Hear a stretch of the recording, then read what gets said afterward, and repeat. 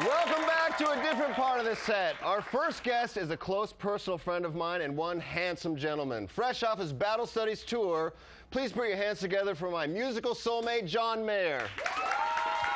What's up, John? How are you? Good to see you. Good to see you, too.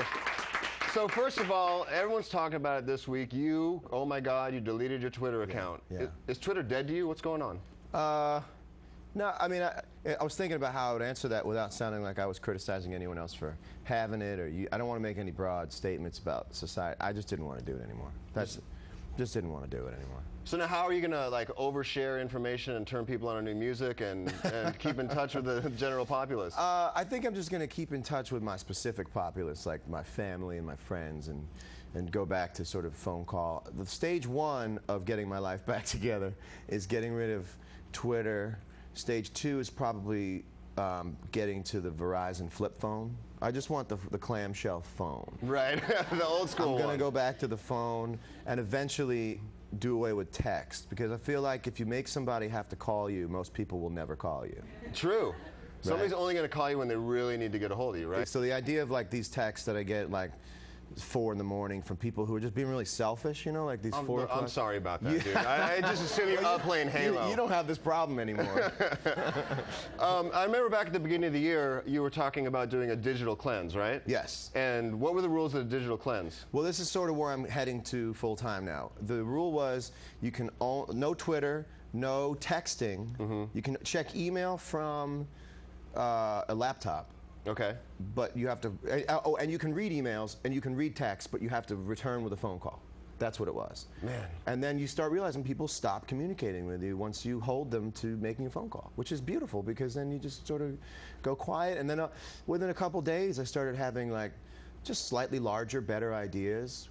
I realized when you're always on Twitter, you're going like, is this anything? Yeah. Is this anything? Is this Twitterable? Is this, and then you start doing anything, like, I'm playing Halo right now. Is this anything? Well, you really, honestly, and maybe you feel the same way, like when you tweet something, you're really kind of trying, like you might make a joke, but then you're also thinking, I got to pan down to like the lowest common denominator, because if you say something weird, you're going to get 1,000 people saying like, oh, I can't believe you didn't like Hoboken. What the hell's wrong? It. You know? And like, for me, I want to like really delineate when I'm somebody that people know and when I'm just me at home. And I found that what Twitter was starting to do, and again, I'm not knocking it for anybody else because I don't want to make the press of like, Mayor slams Twitter. But you hate Twitter. For me, you hate the people that run Twitter? You hate the people that use Twitter? I won't use any of the letters in any word that are in Twitter. I just don't want to open that portal at home. I'll be on the couch at home, private time, me. Right. And then you just sort of open up the portal to 4 million people and what they have to say about stuff. You know, I could give that a break for a minute.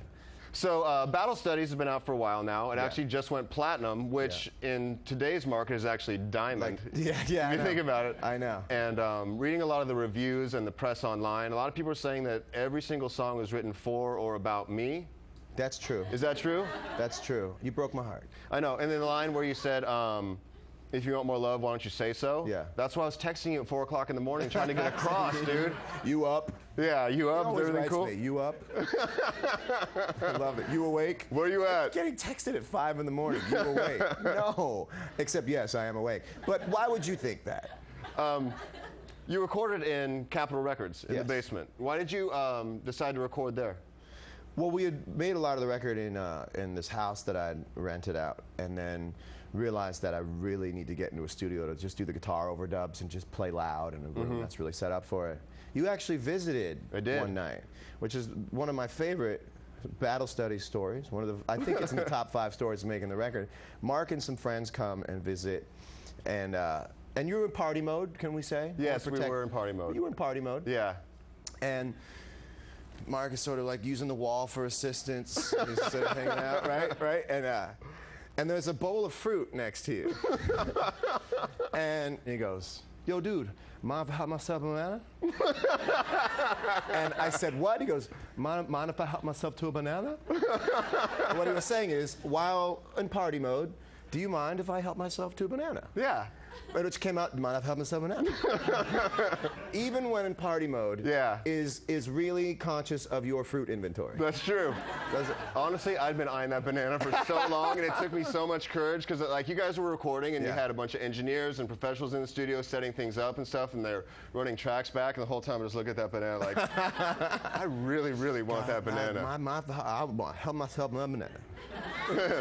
When you know that somebody knows exactly who you are, do you still go through this thing where like you have to go, hi, I'm John? It's funny. I ran into Jay-Z a couple of weeks ago, and I introduced him to a friend of mine. He was like, hi, I'm Jay. And Jay immediately said, hey, should I be telling, Jay-Z says, should I introduce myself as Jay, or do people know? He actually said, this is how great the guy actually is. He goes, hey, should I introduce myself as Jay, or do people know? Is that weird when I say that? And I said, no, man, keep doing it, because it's polite. Yeah. And even if other people go, I know, you know what you say? Well, it's polite. Yeah, and totally. they go, oh, yeah, it's polite. They're sort of looking for you to figure out what their cue is. If you go, we're cool, baby, they go, okay, we're cool. Yeah, you know and it's kind of dickish to walk around and just be like, yeah, you know who I am. Yeah, you know who I am. Yeah.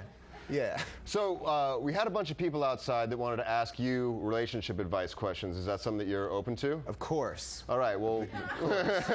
Absolutely. Learn from the best. All right, let's roll the questions. What do women really want? Because I'm tired of trying to figure it out. Ooh, what do women want? First of all, that's a good-looking guy. Yeah. So here's how my brain works. Everybody wants to take a ride. So the idea that you wouldn't want to go up and talk to somebody because, you know, they probably don't want to be bothered. We all want to be bothered. For me, I'm always like, wow, people don't even want to mess with me at all anymore. And then you find out that, like, maybe I'm not that much of a liability if people just want to have fun. All right, let's roll the second question.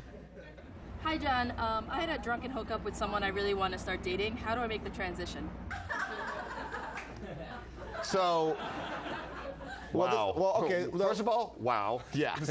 Second of all, so she hooked up with a dude on the first date, and she wants to backtrack from that general sluttiness. Right. And build it into something more real. The question here, first off, was he drunk as well?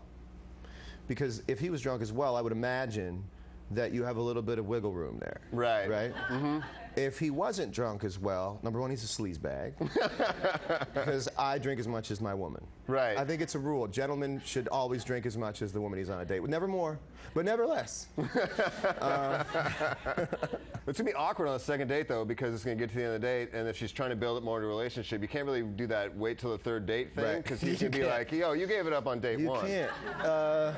I think if you're doing what she says she's done, and you're even going on a second date, you're good. Right. If you'd ever get the phone call back, you were just sort of, you had a once-over. Yeah. You know what I mean? You didn't get the complete undercarriage wax or the true coat? You didn't get the true coat. Question 3. Hi, John. I was wondering, do you date fans? Well, I've thought about this. I would rather date I would like to date a casual fan. I'd like to have casual sex with a casual fan.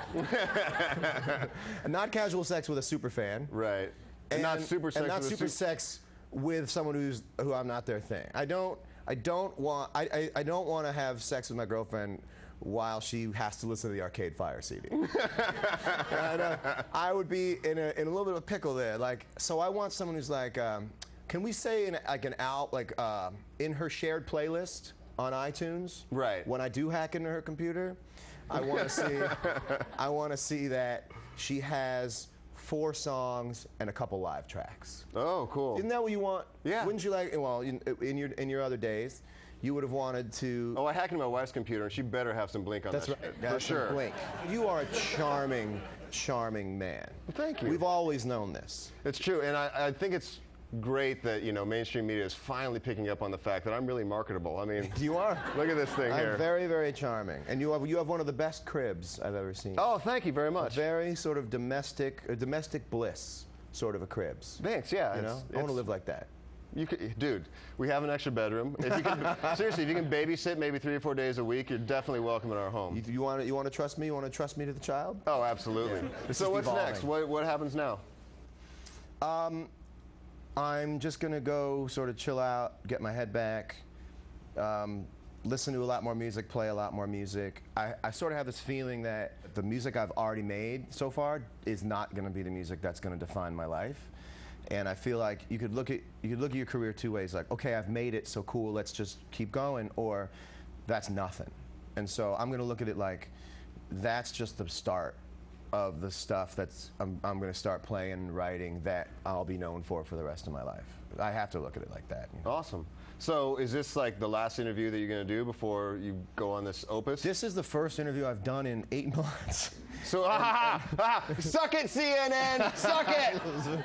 First, I'm doing this for you because you're a great friend, and my entire life I've been really successful and lucky because I've just done stuff with friends and for friends, and I don't look at like the Q rating or look at like what network and when's it going to be on. I go like, he's a cool dude, and I really like him, and I'll do anything for that guy. So yeah, and that's how I've been really successful. That's how you've been successful. You go, true. Yeah, cool. Let's get together and play. You go, yeah, let's go on tour. That's what it's all about. Really yeah, you know what I mean. So awesome. Well, thank you so much, man. you, Give it up for John Mayer. We'll be right back with a panel of much less famous and important people right after this. Thanks, man. I really appreciate it. Awesome.